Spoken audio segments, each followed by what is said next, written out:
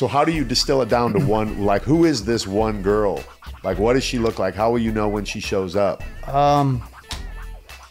She's not the typical that you'd see on Instagram. Very, you know, conservative to a certain degree. Attractive. Not a 10, maybe a 10 overall. Right. But physically attractive. Something that I would be interested in. I've always critiqued the physique, even in my own. Good family, great upbringing, religious values, moral compass strong, educated, ambitious. From a financial standpoint, I could not care less if she's just getting there in life or if she has nothing. That doesn't matter. Just a well-rounded, quote-unquote wifey. Yeah. You can tell when a woman's ready to have a family and be a wife and be by a man's side for the rest of her life, or if she's still in her, you know, little fun phase.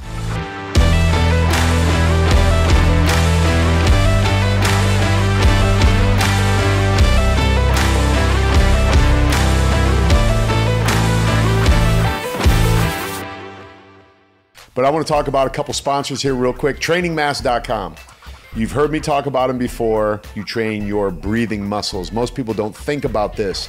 It's a mask that you put on your face that you breathe through resistance, friction with a valve or something else. There's even filtered ones.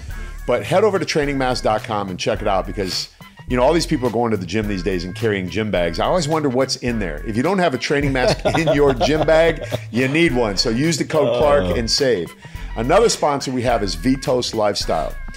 A bunch of other stuff you could also put in your gym bag. Bands and like they have kettlebells. Not that you would put that in your gym bag, but accessories for the home. So you can basically build a home gym just by going to vitoslifestyle.com using the code Clark. And just go there and check all that out. So I'm in the gym training probably a month ago with my training partners, and they said, hey, man, do you mind if a buddy of ours comes in to work out? I'm like, absolutely not. Let's go. You know, everybody's welcome. And they said, well, he's kind of dealing with some stuff right now. He basically was dead. A couple months ago, he wrapped his car around a tree over on Del Diaz Highway. And everyone that lives in this area knows that area. So I immediately thought, okay, who's walking in right now? And I looked out the window and I saw this guy walking in with 2 crutches at the time. And the fact that he was walking blew me away. And before I introduce my guest, I want to say this. Anyone who says that it's not possible to do something limits the ability of humans. And that's what my whole mission is to help you understand that if you decide you're going to do something, you can do it. You just have to want it bad enough. And my guest right now, Hadi Asi, is a man who 4 months ago? 5 months ago was pronounced dead, DOA, and told you could never walk again, basically. Exactly what they said. That I may never walk again, that I shouldn't be expected to have any movement in my lower extremities. So when we met, you had 2 crutches, and then just in a matter of days, you walked in, and I was in the same place I was before, when Wally and Zach and G said, hey, can our buddy come in? I was looking out that same window and I saw you get out of your car with 1 crutch. Yeah. And I thought, look at this guy, man. He's already made an improvement. So 5 months ago, you were told you may never walk again. Now you're walking into a gym to exercise. You had 1 crutch, then you went down to, or you had 2 crutches, then you went down to 1. So then I started to challenge you because we hit it off right away, bro. Yeah. I think you're freaking an amazing human. You inspired me. And that's what I want with this podcast today. I want you to like help people who don't believe, like people say bullshit stuff. Well, I can't lose weight. I can't do this. And you're like, bitch, I just started walking again. There are no excuses. Right? None. So take us back to that faithful day of like, explain the whole thing. I want you to paint the picture, and then we're going to show when you think it's time based upon your place in that story. Pull that a little bit closer to you talking, kind of, because I want people to hear you right there. Okay. Yeah. So walk us through whatever you feel comfortable, you know. The night before I went out, I had a good time. I was healthy, fit, at my probably best, 200 pounds, pretty lean. That morning, I woke up, had nothing to do. I pulled the cover off my Lamborghini at the time and counted my blessings. Thank God that I was lucky enough to be able to pull the cover off a Lambo and go for a drive in the morning because I had nothing to do, no plans. So I ran off to go grab coffee, and on my way to coffee, 5 minutes, 7 minutes out from my house, disaster strikes. I know nothing of the scenario until I wake up in the hospital. I lost control. Car was going about 100 miles an hour on a straight stretch of Del Dios Highway. Spun out from underneath me. Tires were dated. I didn't pay attention. And that's the alleged culprit, was the tires or a mechanical failure. Wake up in the hospital. They ask me if I know where I am. I have clear recollection that I was in an accident, but I don't remember the actual incident. So point of impact, I was knocked unconscious. So from that point forward, I'm drugged up, going to emergency surgery. I'm bleeding out. I have 3 broken ribs. I have a collapsed lung. My hip, my pelvic completely separated from one side, top and bottom broke. 7 vertebrae busted. One of them completely broken. And it was leaning into my spinal cord, which caused edema in my spinal cord, swelling. And if you have swelling in your spinal cord, it can ruin all your nerves. So they had to have surgery on me, and I was bleeding out profusely. So I had 4 liters of blood lost at the moment. They had to pump blood back into me enough to where I could go into surgery. And from there, they put me in induced coma, coming out of surgery for another 24 hours to see if I would be okay to take off, to pull back out of the coma. And I woke up, and that's where my nightmare began. So, yeah. So before we get into that part of the nightmare, you had mentioned to me in the gym when you were telling me the story there that, so we always hear this, you know, someone wrapped their car around a tree or a pole or whatever. You literally wrapped a car. Now this car is worth what? $500,000 or something? I mean, yeah, $450,000, $500,000. $500,000 car. And you explained to me, like, I've been driving exotics my whole life. It's not like I didn't know what I was doing, because that's what people are going to think automatically. No, yeah. Right? Like, oh, you shouldn't be driving a car like that. You're going too fast. You don't know what you're doing. But you clearly did, because as stated, you've been driving these cars forever. I've gone to racing school. I've gone to rallies. I've done car rallies for the last 10 years of my life.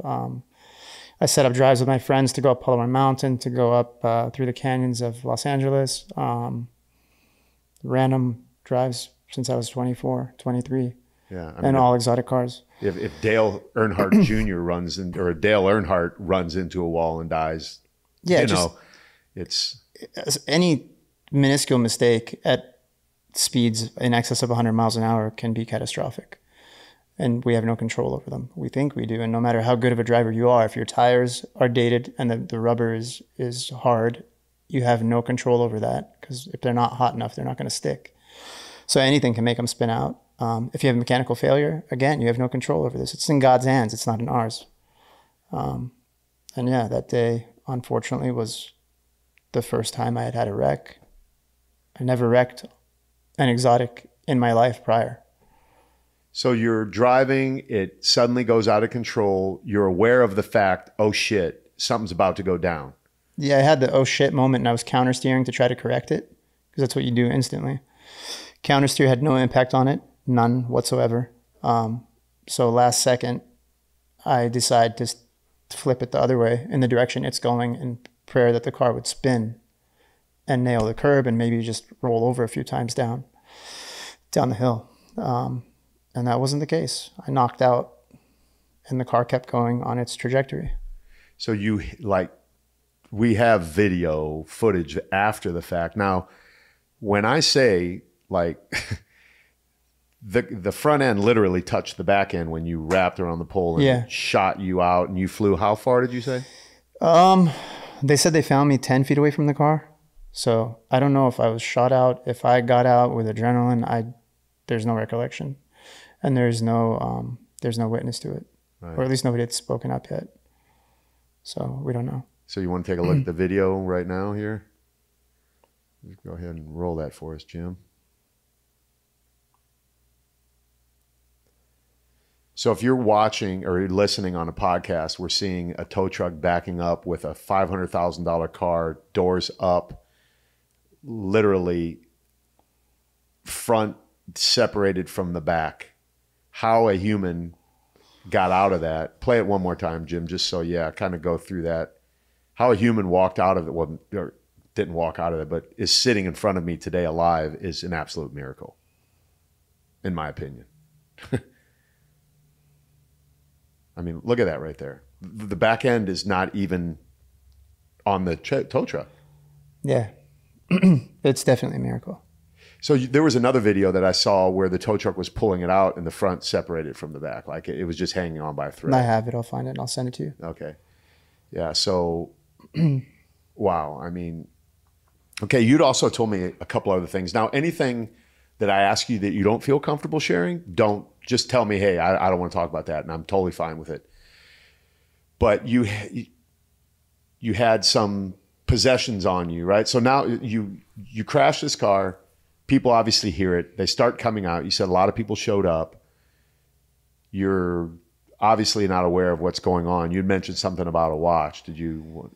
Yeah, I was wearing a valuable watch, and somebody stole it off my wrist. Like walked up to you while you're laying there almost dying. It's the only way it could come off. It had like I think it's a triple clasp on that model, and there's no way it would fly off. And if the airbag were to have hit my arm or hit it, it would have pushed it back into my forearm. Right. If the arm was the other way around, then I would say, okay, maybe if the arm was like this, maybe the airbag could have shot it off, but you're holding the steering wheel like that. Well, even the watch you're wearing now is just a typical mechanism that is This is a standard. The other one kind of has like a 3-fold clip where you can unclasp it and it'll open up. Yeah. But they have to come off this way. It won't come off. Right. Well, what I'm saying is that one wouldn't come off. So this one, I understand those 3-fold clips, how they work. Yeah. Yeah. Should never. And it was a solid gold watch. So that just blows my mind how a human could walk up to another human in their most desperate moment in life and see something of value, more valuable than a human, and decide to take it and leave the scene or pretend like it wasn't in their pocket while they were acting as if they were a good human. Yeah, I was beyond angry with the situation or the scenario once I realized what had happened. But moving forward, closer to this point, I kind of, whoever took it must have needed it more than I did. My insurance paid me out in the car. I'm okay in life. It doesn't really impact me. Right. The fact that it's missing or gone. It had sentimental value, but the actual monetary value meant nothing to me. Yeah. So I hope they wear it in good health or that they sell it and do something right with the money for themselves. They clearly needed it. So that's where I'm at. That blows my mind, man. It's kind of even hard to move past that, but let's move past that because it obviously hurts you. And I want the outcome of this podcast for anyone watching to be encouraged by what is possible with determination and desire. And the fact that you could be told something and do something different. Because a lot of people say, well, you'll never be able to lose this weight, or you'll never be able to save your marriage, or you'll never be able to raise your testosterone naturally. All the stuff I talk about, which all pales in comparison to this conversation. But I want the story of Hadi Asi to encourage people to never stop trying. Because if you would have laid in that hospital bed saying, okay, I'm never going to walk, you wouldn't have walked. You wouldn't walk. It's all in your hands, You have to keep striving towards your goals. And if we don't make the constant effort to improve ourselves or better ourselves, nobody's going to do it for us, right? In any aspect of life, really. Right. We didn't start from the beginning. I was bedridden for 45 days. I was in a wheelchair for 2 months, a month and a half. I was on a walker for a month and a half. And slowly my nerves are starting to mend themselves. That's what I was going to do. I was going to go, okay, I wanted to kind of walk through this process so people can paint the picture in their mind of what's next. So now they pick you up off the ground. They throw you in the back of the ambulance. You're on Del Dios Highway in Escondido, California, a beautiful road that everyone takes. This tragedy hits. Do you remember being in the back of the ambulance? Not at all. So you woke up, you said that, I'm sorry, you woke up in the hospital. Where'd they take you? Palomar or? Palomar, because it's the nearest hospital. Right. So when you woke up in there, what did you see around you? Like what was? Just I was on a bed, and I had a doctor asking me if I had a point of contact, emergency contact. They woke me up just to get an emergency contact so somebody would know where and what had happened. Right. And fortunately for me, my parents flew in the night before at 4 or 5 p.m. into LAX from Lebanon. Oh, wow. So they weren't even here. Trip. So yeah, it's the whole series of events and everything that led to it, alongside everything that's come since, is all very strange. It's almost like everything has been meant to happen throughout this scenario. So from having Wally and the guys and you invite me to come train every day. I have other friends that invite me to train all the time. I have friends that, there's this constant pour of like love that's come into my life.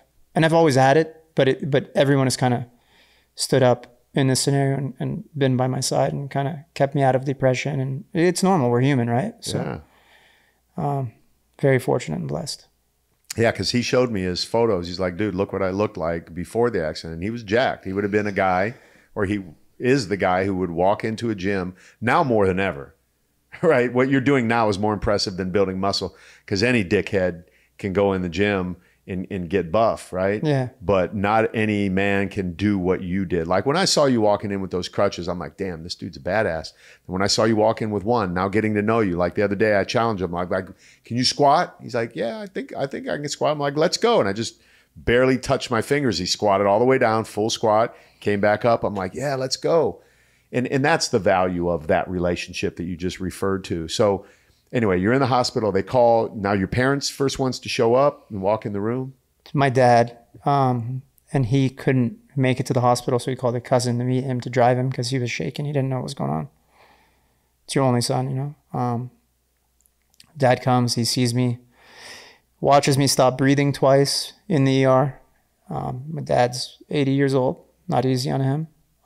He hides it from my mom for 24 hours, and then he has to break. Oh, damn. Yeah. So he finally lets her know. And it was a very difficult time for them. I can't imagine what they went through. They already lost one son. And so, yeah. So to break the emotional thing, Buddy, the podcast support dog, just farted. I smelled it. I didn't know if it was. I smelled that for sure. Yeah, it's tough, man. Buddy, he is the podcast support dog for a reason, because he was like, this is getting a little bit too deep. You guys are about to cry. I'm just going to bust my ass right now, kind of interrupt the flow a little bit so you don't lose control here. So yeah, we won't get into that whole conversation. That has to, but. So you're there, and the next thing after the initial deal was, okay, we're taking you into surgery. We're going to do X, Y, and Z on you. Like, what is the conversation that happens with you prior to?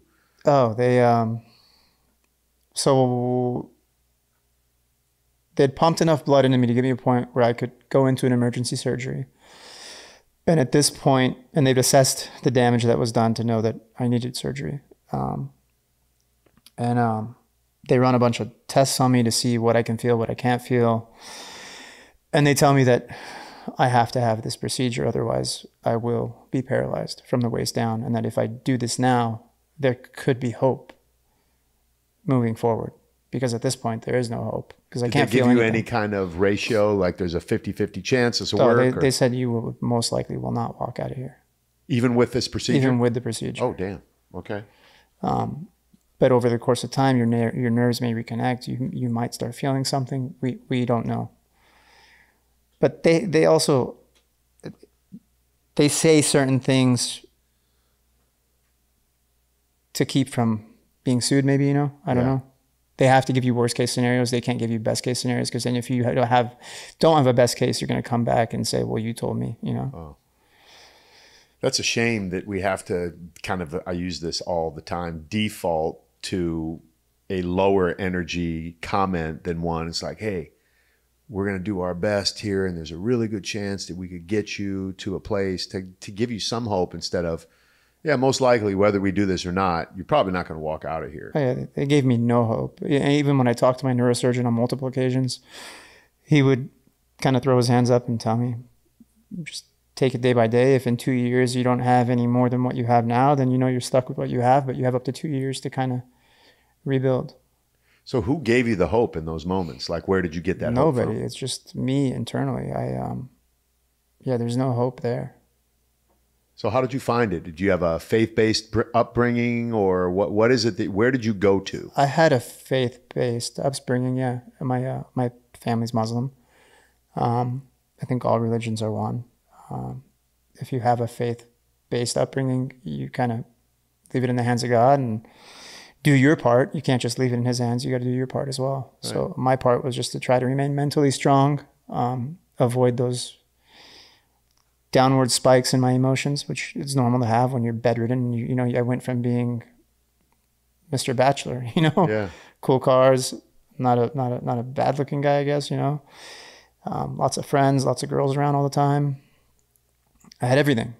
And then I went from being at that point in my life to ground. None of it mattered anymore. I was going to ask you what the lesson is in what you went through, and I think you just said it, that none of that stuff really matters. In all honesty, Clark, I never cared for these things. So for me, the cars that I own, I got into e-com. I ran grocery stores and restaurants for 10 years, and I got into e-com. My income over the years, if you work hard, every passing year, things will compound. And you get to a certain point at some point where you can do whatever it is that you please, because you have the means to at that point. So when I had the means, I went and I leased a Ferrari in like 2014, brand new from the dealership. Payment was like $2,500 a month. I didn't care. Put 40 grand down. Big deal. Drove it for 2 years. I think I lost 50 grand on that car in 2 years. And then I got rid of it. Bought something else. I think I bought a Rolls Royce. And then I cashed that one out because I didn't want to take a loss. But I made sure to buy it right. I drove it for like 2 or 3 years. I sold it. I made a profit. I kept flipping cars. And it became more of like a hobby business to me that was a profitable income stream, to where I was able to flip exotic cars, drive them for free basically, or get paid to drive them. So I have a passion for cars, but I don't care to own anything that's going to depreciate. I look for cars that appreciate in value, or cars that I can buy right and get out of at a certain point before they start to dip. Yeah. So you never really like bought into that whole materialistic thing, even though you had this stuff. It was just a means to an end for you, basically. It was an income thing. So the lesson still, like, what do you think you walked away from, using that as a kind of a pun in a way? I think the lesson was to slow down in life. Literally and figuratively. Literally and figuratively. And it was maybe to build a family of my own, stop doing this whole bachelor life that I had. Wasn't the best thing for me. It leaves you kind of empty at the end of the day. You have fun. You get to go out with hot girls. You get to sleep with whoever you want to sleep with. You get invited to all the parties you want to go to, but there's no substance to it. And there's no end game. There will always be another party. There's always a new hot chick coming into town. There's always a new hot girl that wants to go out with you. There's always a plethora of them that want to sleep with you and do all of it. But none of it gives you the satisfaction of family. So none of it's fulfilling. We're going to take a quick break right now. And when we come back, I'm going to ask Hadi a question about what he had just talked about right there. So we'll be right back in a second. When was the last time you had blood work done? Now I'm specifically talking to men, because I know most women are going to take care of their health, but men, for some reason, don't want to go to the doctor. And the guys that I talk to in my coaching program typically haven't had their blood work done in a while. Let me tell you something. It's so important to understand what's going on in your blood. That's the only thing that can tell you where you're lacking in nutrients, what might be happening in your life that will never be figured out otherwise. So this is the reason I've created a relationship with Merrick Health. Now, what we're going to do when you click on the link in the show notes is get you set up to have your blood work done. It's as simple as filling out a form and then going off to a LabCorp or one of the places that we would send you in your town, local to you. Takes you a few minutes. Listen, schedule it into your life because it's that important. I have a discount code for you. It's Clark. Just put that into the thing. You're going to save some money and you're going to go get your blood work done. We're going to find out what's going on in your life. And hopefully there's nothing to be concerned about, but you won't know until you get it done. So fill out the form, book it, and make it happen. So the question I have then, you had the life that everybody wanted, right? The cars, the money, the girls, the parties, the fun, the bachelor existence. You're how old now? 41. 41. So do you feel like this experience in a grand scheme, because you had mentioned it earlier, you feel like everything had lined up. Now in hindsight, you look back and like your parents showed up from Lebanon the night before. And then, you know, all of these things that happened, even the watch being stolen for some weird reason. Do you think that the big plan in all of this was to get you to like stop that lifestyle in a way? Like, were you not capable of stopping that lifestyle on your own unless there was an intervention like this? I was capable, but it's like a drug. you kind of get caught up in a certain lifestyle. And I think it needed to go down this way to pull me out of it. Yeah. Well, there you go. It's taught me more appreciation for my friends, for everything around me, from A to Z in life. The simple things always gave me the greatest pleasure. Yeah. I got the most fulfillment out of doing things that cost me nothing in life. I've never been materialistic. I don't care for, you could take me to Rodeo Drive and I don't, like zero part of me has any inclination to walk in any of those stores and buy anything. I could not care less. And I think maybe that comes with being fulfilled in life and knowing that you have the ability to do so. And that's maybe why I don't want to. I've always kind of been like the sheep in a herd of cows, you know? Like I'm the guy that goes in the opposite direction of the masses. I can't stand to do what everyone else is doing. Yeah. Well, you mentioned the simple things in life, right? So walking. How many times have you heard someone say, I don't want to walk there, it's too far. Oh, do we got to walk? Complaining about walking. Yeah. Now you're learning how to walk again. Yeah. Maintaining your balance. What would your message be to someone who just kind of says that out of habit? That's their default thing. Like, oh, bro, I don't want to walk there. I can't walk that far. Walk, you know, like act like walking is some kind of fucking curse where you're realizing, damn, bro, I couldn't walk for how long? You said you were 4 months. You went through this process. Break that process down again and then answer and then talk to the people about the blessing of being able to walk. So let's start with the first bit. Bedridden, then to a wheelchair for well over a month. And while I was in the wheelchair, by the way, for the first month, I couldn't shower. So I was having like bird baths that they'd give me with towels. And the first day that they were able to get me to scoot off my wheelchair onto the bench in a shower, I started crying because it was the first time I'd felt water run down on my, and these are the things, again, that we don't appreciate because they're the norm that we live in. But the blessing that it is to be able to turn the water on, have running water come down on your head, over your head, and lather yourself up with soap is a blessing in itself that we don't understand. But until you lose it, when somebody strips you of it, you'll get it, you'll grasp it. And I never would have, you know, like it was my norm. Walking was my norm. Getting up and, you know, just going about my day was a norm, and all of it was taken away from me. But yeah, so wheelchair for well over a month, walker for well over a month. Walking sticks have been about 2 months now. I'm down to 1, as you've seen. And hopefully another month or so I can, you know, be without any of them, without any assistance. But I think it's going to take longer than that. I don't. I hope not. No, I have the will, so hopefully not. In the progress I've seen you make, and I'm a very observant person. I look with probably a different set of eyes than a lot of people do, because I understand the like how strong human will is and the ability for your body to recover. In the progress I've seen in the short period of time, I fully expect your expectation will be cut in half.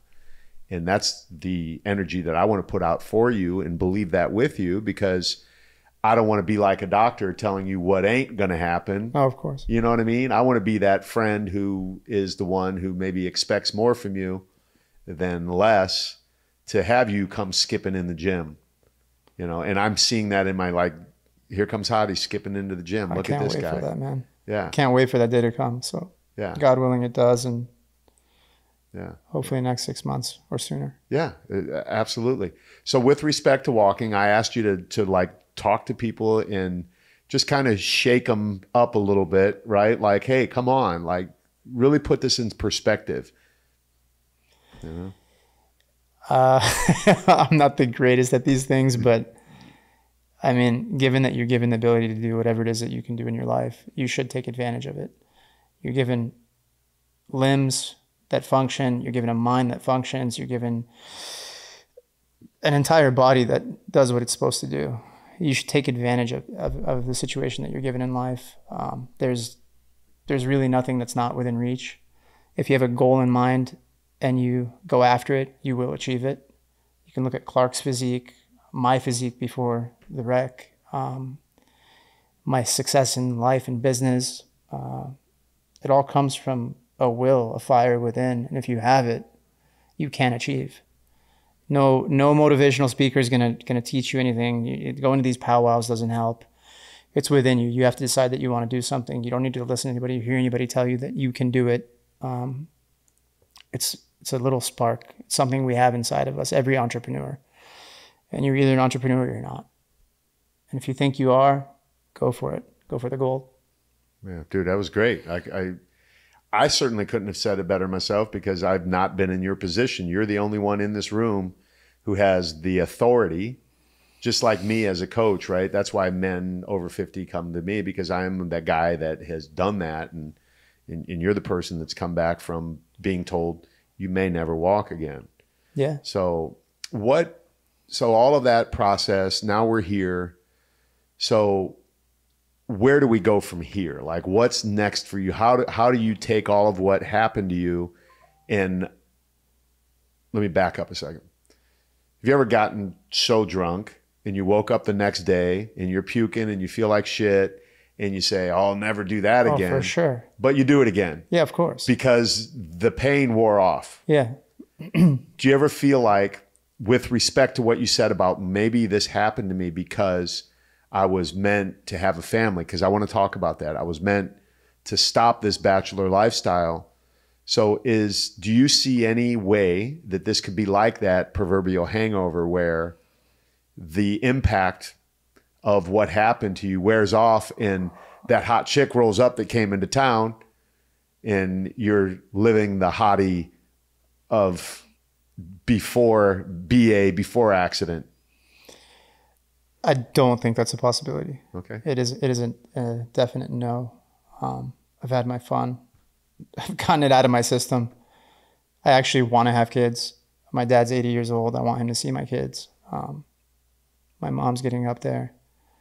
And then for me, I just want to have them running around the house, have a wife, somebody by my side that you can wake up to and trust with, your life. I didn't in business, as I've progressed in life, nothing I've done. I didn't make the money to start blowing it. If that was the case, you'd see me pulling up in Bugattis. I built my little nut to provide for my family so that I don't have to work as much as my dad did growing up, so I could have time to spend with the family at home. So I've always had it in mind. I just kind of got distracted with everything that was getting thrown at me. Yeah. Well, it's easy to get distracted by hot women and money and cars and parties. Yeah. What man is not going to get distracted by all of that? And there's a saying that a man is only as faithful as his options. Now, I don't, that's not true for me, because there are options available and I choose not to exercise those. That's a whole different story. But you had options available to you, and you said, kind of a looking guy. No, I saw your photo. You're handsome now. Thank you. And you were handsome then. You had the body, right? Because that is part of what people want. So it was so freaking simple, right? It was simple. It was like shooting fish in a barrel, Like it's easy to get caught up in that, and I did. Yeah. But I never, if I had a girlfriend, I was loyal. Okay. I was always loyal to my girlfriends. But whenever I'd be in that single phase, or if she was like, I don't want to do this, or sayonara, take off and do my thing, And it was easy. I had 1,000 girls on Instagram that would always message or like or heart or something. And if it wasn't them, I could download Hinge or Bumble or one of these apps, and you get 200-300 girls in a couple of days, and they're all ready to go to dinner, Yeah. Dinner usually leads to more the same night. So how do you take all of that, what you've learned, and distill it down to a person who you want to be with for the rest of your life, knowing those options would always be available? You're a faithful guy. So that's good, because that would be hard to kind of tame the unfaithful person, right? So at least you have that going for you. And that comes from your upbringing. That comes from your parents. That comes from having integrity and character, because there's nothing wrong with running around and being a bachelor. That's what we all do. Yeah, we're men. We're supposed to. Yeah. Everyone single is supposed to have a good time and enjoy it. Yeah. So how do you distill it down to one, like, who is this one girl? Like, what does she look like? How will you know when she shows up? She's not the typical that you'd see on Instagram. Very, conservative to a certain degree. Attractive. Not a 10, maybe a 10 overall. Right. But physically attractive, something that I would be interested in. And I've always critiqued the physique, even in my own. Yeah. Good family, great upbringing, religious values, moral compass strong, educated, ambitious. From a financial standpoint, I could not care less if she's just getting there in life or if she has nothing. That doesn't matter. Just a well-rounded, quote unquote, wifey. Yeah. You can tell when a woman's ready to have a family and be a wife and be by a man's side for the rest of her life, or if she's still in her, little fun phase. Yeah. I think I found somebody, but who knows, All right. And I'm asking you that for a reason, right? We're not just like doing some dating show interview. This is like literally, I'm trying to walk you through a process of really letting this stuff settle in your mind, because all of this is still fresh, man. You're talking 5 months ago. Basically, you were dead. You were told you couldn't walk again. So we're still in the infancy stages of this transitional moment in your life, and as someone who's come into your life as a friend and someone who is married and has been married for 34 years and had a similar background to yours, I understand what it looks like moving into stopping all of that. Yeah. Like, it's just like hitting that damn telephone pole. You're moving 100 miles an hour, passing by a lot of people because you're in a vehicle that is more capable than a lot of these guys you're passing by. 100%. And then boom, all of a sudden it stops. You fly out, the watch goes. Like, there's an analogy here of, okay, now you got this one girl. It's different. It's different, and the lesson that you learn will be of value to you in that moment, of transition, if you will. 100%. Yeah. It has been. So I wish it never happened. Oh, of course. But at the same time, I've learned so much through this process about myself, even about people around me. Yeah. I have thousands of acquaintances. There's no exaggeration in the number. And there were some that I believed were friends. And, when you're in the hospital, you're bedridden, you're coming out of a coma, and a life-threatening situation, and certain people don't show up, you put them in a different category. I don't hate them. I have nothing against these people. And I'll still say hi and talk to them if they call or whatever, but they're not who I thought they were in my life, I thought they were family. I thought they were brothers, but clearly they're not. Well, I talked about this earlier in a segment I was doing. People are in your life for a season, a reason, or a lifetime. 100%. And you found out the ones who were in there for a season and not a lifetime. And there may have been people for reasons, business dealings, whatever, party, friends, or whatever, and they're done. But I love when we really find out who is there to back us up. I had a guest, maybe you've met him in the gym before, Cisco from the gym. He spent 17 years in prison. And I sat here and asked him the same thing. He's like, dude, See the guy with the grill? No, he doesn't have a grill. No. He a little bit shorter than me.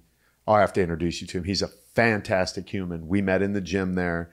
But he said, man, Clark, listen, my homies from the street, you know, didn't show up when I was locked down. I found out who, and that's a hard time, right? So when we go through these different places in life, the people who are meant to be in our life for a lifetime will show up for you because there's nothing in it for them at that moment, right? Yeah, exactly. It's not, they're not going there to have a good time. They're not going to a restaurant. There's no cute girls running around. There's no like traditional benefit that they benefited from in the past. Right. Coming into a hospital. So let's talk about community for a while, because that's one of my 5 lifestyle principles. You just kind of referenced it a minute ago with being in the gym and having your buddies show up. And I'm proud and happy to be a part of that community now. It's still early on, but I don't know if you feel the same way I did about a connection that, of course, you know, is kind of like instant right there. And it's so vital, man. It's so vital to get people who don't treat you any kind of way. You know what I mean?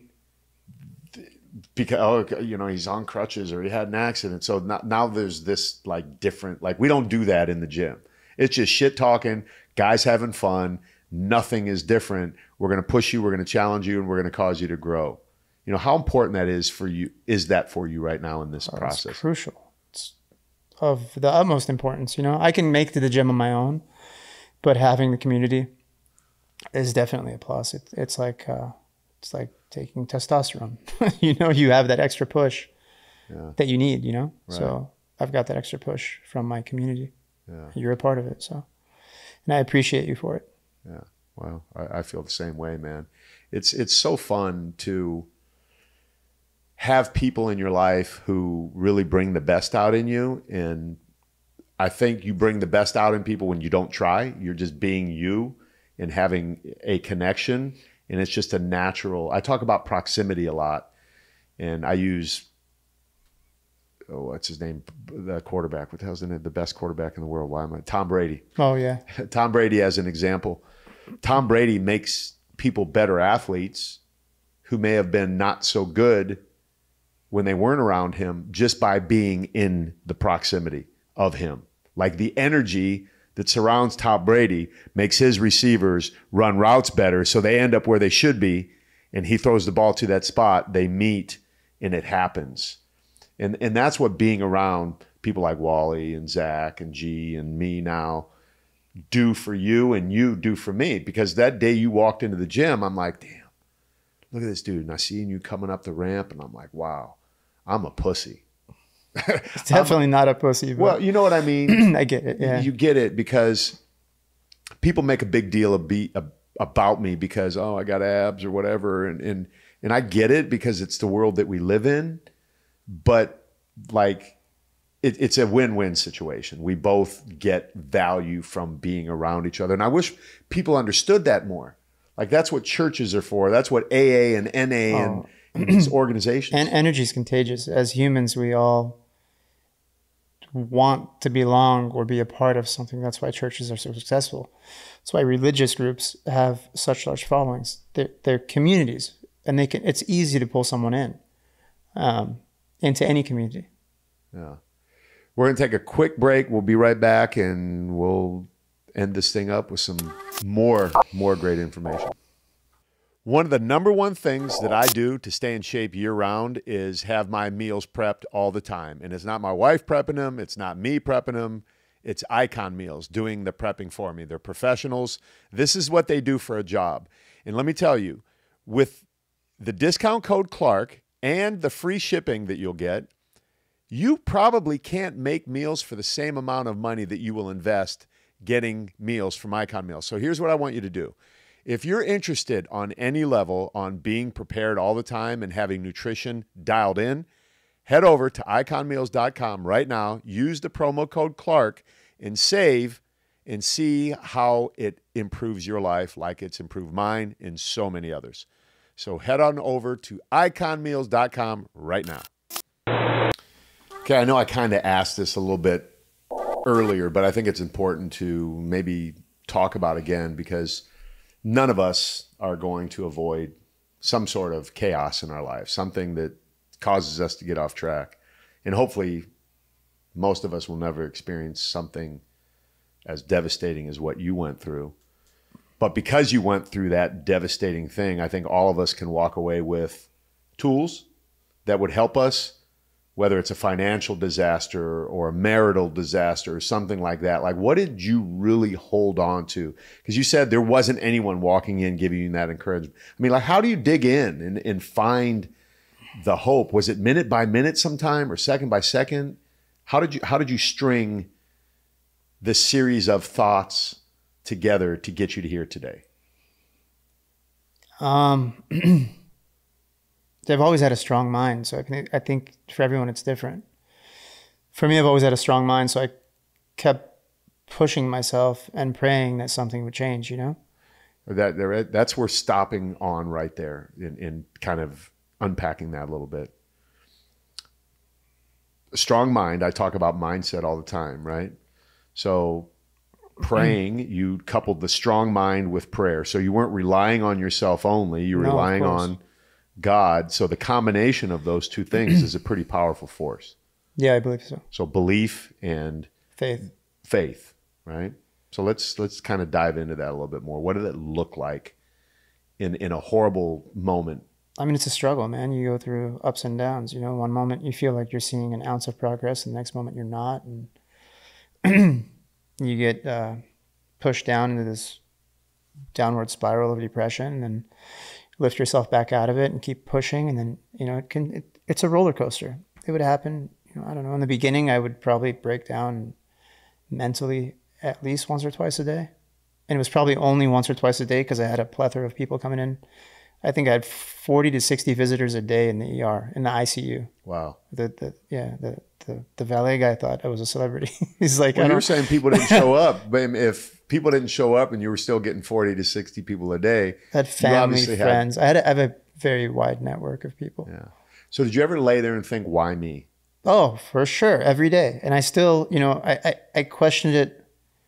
I still question it. I'd be lying if I said I didn't still question that, because I know there are plenty of terrible people that may have been more suited for something of that catastrophic nature to happen to them. But I don't wish it on anyone else. I just tried to piece the puzzle together and kind of understand or comprehend why me, why not someone else, right? So or why me in general. In the mindset with like probably more on the prayer side, you're asking God, literally, why me, dude? Yeah, like, what did I do wrong? What did I do wrong? Did you ever get any sort of answer like in your spirit, in your gut, or somebody, or even like the TV came on and somebody said something, you're like, oh wow, I kind of, you know, in Islam, a part of the religion and fulfilling your like duties in religion is to marry and have a family.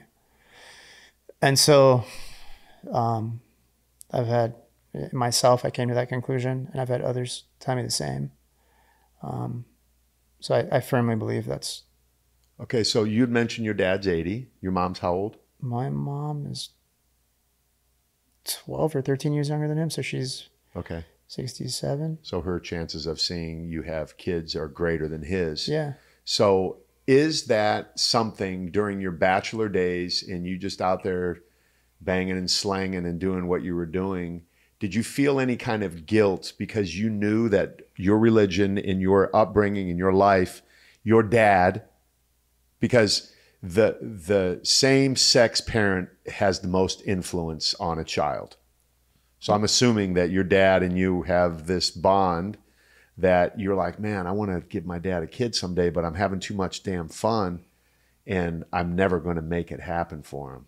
You know, I was in Greece last summer. I did like a Euro trip and I ended up in Greece at the end of it, or towards the end of it. And I had like a wake-up call. So I had like an on-off relationship, and had this epiphany. And I decided I'm going to come home and marry my girlfriend. And so I bought a ring. I went through all the hoops and loops, told family, came back, and it never got to the point where I could actually propose. So I had a ring. So I was ready mentally. And that kind of you know, it fell apart. I drifted away from it. And then I went nuts. I started partying again. So why couldn't you ask her, was she not the right person, or you just were having cold feet-ish? No, I was ready. I think she was having cold feet. Everyone's different, right? Yeah. I don't think she was ready mentally to dive into family and kids and doing her duty as a woman. So I got to know, how much did you spend on the ring? That's top secret information, Really? but it's not cheap. Yeah. Okay. Yeah. I mean, based upon everything we've talked about so far. It's a beautiful ring. Yeah. Do you still have it? I have it. I'll have it melted. I'll use the stones, or maybe even swap them, get something bigger. I don't know. Why, you just don't feel right because you It intended feels this wrong. ring for somebody else? It was intended for her, so I feel like it's bad juju on it. Yeah. You got to give the next, or the wifey, Right. a ring that's got nothing attached to it. Well, you know, that whole thought is interesting, right? That you kind of, on a spiritual and a foundational level of who you are, you feel like it's your duty, especially being the only son now, right? Yeah. That you carry on the Asi name. Oh, of course. Yeah, no, it will happen, hands down. And yeah. Yeah. I think had my ex been more in line with what I was looking for or ready, because I had talks about marriage with her, I would have proposed and I would have married her. I don't know if she would have been the right fit. So I forgot where I was going with that. Yeah, that's totally fine. I do it all the time. I'm like, man, I had a great thought that I wanted to share. I'm taking this nerve medication called gabapentin. My wife is on gabapentin. And it's causing extreme brain fog. Okay. So I have like moments where I kind of... Okay, so you just validated something for me, because as a married man over 34 years, my wife is on gabapentin right now, and she will say stupid stuff. And she's not a stupid person. Sure. And then she'll say, it's the medication. And I'm like, come on, bro. Like you're making something up. It can legitimately cause serious brain fog. Yeah, because I'm like, I don't get it. Yeah, I don't get how you don't remember what we just said. Or it happens to me quite often. Yeah. Okay. So Anita, if you watch this episode, you're off the hook. I apologize. I was wrong. It is the medication. Just been verified by my buddy Hadi here. So they gave you the gabapentin for, were you having seizures or? So I have a disruption in my nerves that goes down to my lower extremities. And I have a shooting pain in my leg, in my calf, and my foot, probably 20, 30 times a day. It's supposed to stop it. Oh, okay. I don't know how effective it is. I still feel the pain, but I don't know what I would feel if I didn't take it. So I kind of don't want to weed off it yet.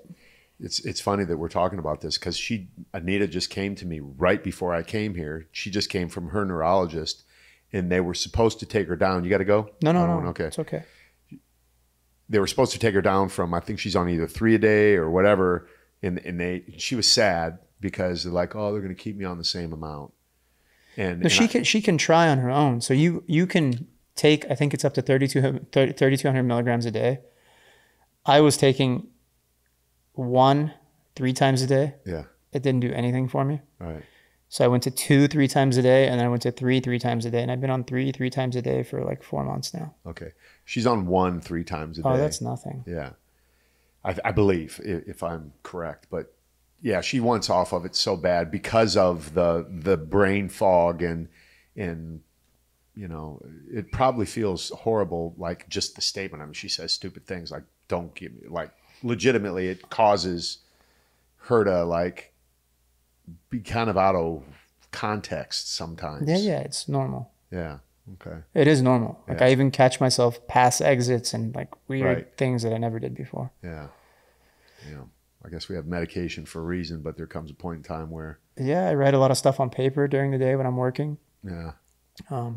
To keep my thoughts on paper. So I don't distract myself and do something else. Yeah. So along this. I was wondering how. Talking to your microphone. You got a microphone over there, man. It's your damn studio, you know. Come on, I Jim. was just wondering how your faith has changed. You talk about your faith getting you through this, but has there been a change in your relationship to God, and what does that mean for you? I mean, I've definitely gotten closer to religion. I started going to the mosque. I don't think I ever really attended the mosque. I've been to a mosque twice in my life. You don't have to go to the mosque in Islam. You can, practice from home, teachings from friends and family. But yeah, I've been trying to go to the mosque every Friday if I can. So, gotten a little closer. I pray. So I've been to the mosque almost as many times as you've been to the mosque. Really? That's funny. Oh, you went during Ramadan. That's Yeah. right. Yeah. Our religions are Christianity, Islam, Judaism. They're all very similar. Yeah. It's all one God. Is So. Hadi the guy that got you get to do Ramadan? No, it was his. No, they're like cousins. They're friends, but we call each other cousins. We grew up together. Yeah. It's funny because I had mentioned, and it caught you off guard. And when we first met, I made a silly comment about Ramadan. Yeah, now that Ramadan's over, I'm going to do this. And you kind of looked at me like, bitch, don't talk shit about our religion. Yeah. You didn't know I had no idea. that I did. I'm going to say it. I did Ramadan better than they did Ramadan. Oh, I'm sure. And I went the extra 6 days of Shalal. And if I'm going to do this, because I love those guys. I love you and I respect it so much. And I'm like, man, I've thought about this for so long. I'm gonna give it a shot. And then community, they challenged me like, Clark, if you're gonna do this, you got to do it. Because I was gonna go one day at a time. Just I'll try it out. Maybe I'll go a day or three. They're like, no, that's not how you do it. You're gonna go. And I'm like, all right, let's go. It's good for you. It's a healthy practice. No, it's all phenomenal. discipline. Yeah. Discipline is what most people lack. So Right.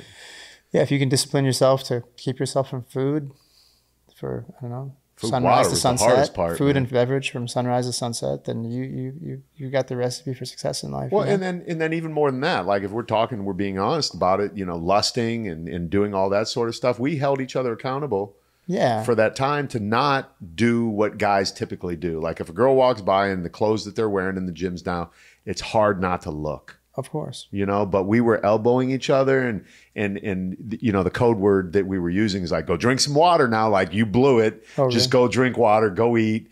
And so anyway, back to what Jim was asking about. So your relationship with God has gotten stronger. So how do you take that now and use that to be like the best husband? Like you're pitching a girl right now to see you and like, you never know what could happen. We realize someone's on deck. There could be a possibility here. So we're not disrespecting her. This woman, like. What do you want me to tell her? I hold the Quran and walk up to her and tell her, I'll never cheat on you, my love. I'm allowed to have Right. 3 more wives. So we're allowed 4. No, I'm just kidding. I don't know, man. I don't think having faith in general means that you have fear of a superior power, that you fear a superior power, that there's somebody that you have to serve, right? Yeah. And when it's that's a healthy fear, it's a reverence. It's a healthy fear. Yeah, so when that's said, you're usually more accountable for your behavior than you would be without it. Ideally. That's the goal. Yeah, it's like having a cop following you behind every, corner that you're taking on the street. You're not going to speed. Right. So if you have this faith and it's strong enough, you will stray from doing anything that could be quote unquote wrong by religion. Yeah. So your moral compass becomes stronger than it already is if you have a strong one already. There you go. So we've identified, right, what could get your moral compass off, and it's no different than anyone else. It's, funny that your name is Hadi because it could be a hottie that, kind of. Oh yeah, for sure. No more of those. Get on That's those. awesome. Brother, man, listen, this has been such a humbling conversation for me because, that it was a beautiful day. I mean, the sun couldn't have been any more blue. The car couldn't have been any more expensive. The night couldn't have been any better. But that moment in time really kind of puts you on Oh, it changed my different life path. completely. Yeah. So with that being said, is there any final thoughts you have as we look at this car here and kind of, Jim, pull that back up and show it on there again? And where are you at? You're already at the hospital. I'm already in by the this hospital time. at this point. Yeah. Damn, man. If that car doesn't tell you there is a God, then, you know, it's not, it's an utter miracle. I didn't expect to wake up from that. But you did, and you're here, and you just encouraged every person that listened to this thing, and I'm grateful that we're friends now. And here's what I do want to tell you. I know this wasn't comfortable for you.